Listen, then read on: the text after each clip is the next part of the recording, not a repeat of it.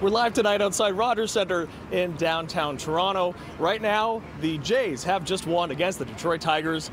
Now, also here with us tonight, these have rolled in. These are mobile vaccine clinics. Now, they just rolled in earlier today. They are essentially converted buses from Metrolinx that have been retrofitted so people can get their first or their second dose of the COVID-19 vaccine for anybody here who was born before 2009.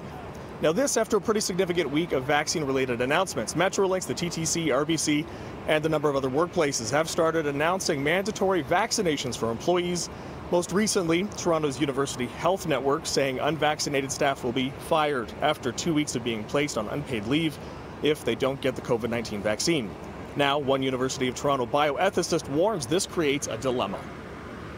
In the weeks and months ahead, there will be people all over this country that will be receiving vaccines for COVID-19 that really is not an expression of free and informed consent at all. The reason they'll be taking these vaccines is they're trying to secure their income and you know, their livelihoods are being threatened. You know, there's an element of essentially coercion there. So the thinking with this is that the benefits of this to society are so massive that they outweigh those individual choices. And look, I'm just going to say, I think that's an open question. This story's not over yet, and we will see how things roll. That may seem unfair, but it's not illegal. There are many things that are unfair that aren't illegal. That's Howard Levitt, a Canadian employment and labor relations lawyer. He says a number of employers recently announcing mandates around receiving a COVID-19 vaccine or disclosing your status are likely doing so legally. Unless you have a human rights, religious, or medical exemption, then the employer would be absolutely within its rights to terminate employees, because it's a fundamental requirement of employers to maintain a safe workplace, and that's consistent with that.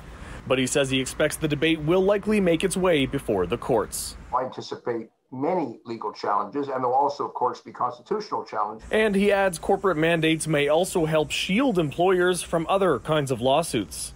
You can't be sued for negligence if someone gets COVID in your workplace, if everyone is vaccinated, if that's the policy of the workplace. The political and emotional thrust on this over the last 2 weeks is so massive. The question becomes, if we're going to do this, how do we do it well? Making sure it's evidence-based, making sure it's fair and proportional to the situation. Live tonight at Rogers Centre, David Zura, City News.